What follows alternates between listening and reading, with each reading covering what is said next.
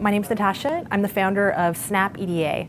SnapEDA is a platform for electronics design, and we provide millions of blueprints that engineers can build on top of to design better electronic products faster. So as an electrical engineer, I worked at a couple large corporations, and I just grew frustrated. I saw my colleagues struggling, creating circuit boards and creating electronics, and I thought there has to be a better way to do this. So it was really through just seeing the struggles that my colleagues face. So imagine that you were building something out of Lego, but first you needed to mold each Lego block from scratch.